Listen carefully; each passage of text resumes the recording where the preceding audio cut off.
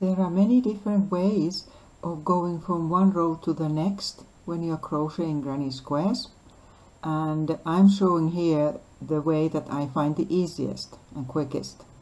Here I am at the end of the first row, and I'm finishing off with a slip stitch to the start of the row.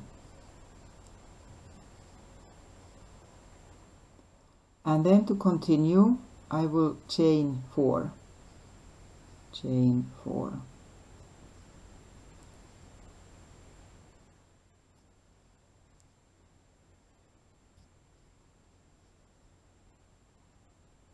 This works both as the first double crochet of the next row as well as an extra stitch that we need for the corner. So here is my chain, and then I will make a double crochet into the corner going sort of over this chain. So just directly into here, into the gap in the corner. And making a double crochet there. And another one.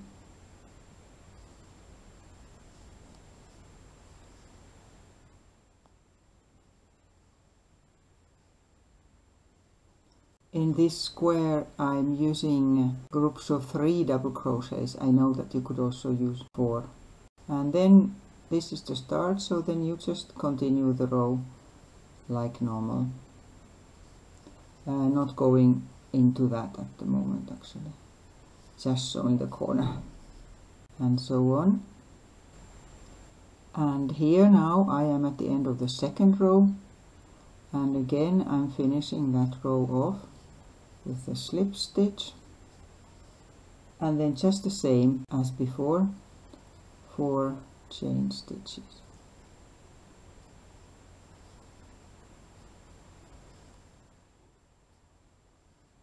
And a double crochet into the corner.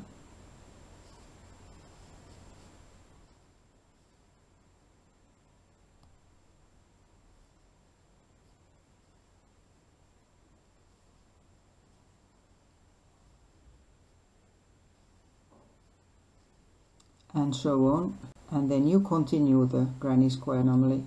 And this way, when you start the rows like this, then also the spot where you start always stays in the same place instead of moving about here. So this is how it goes.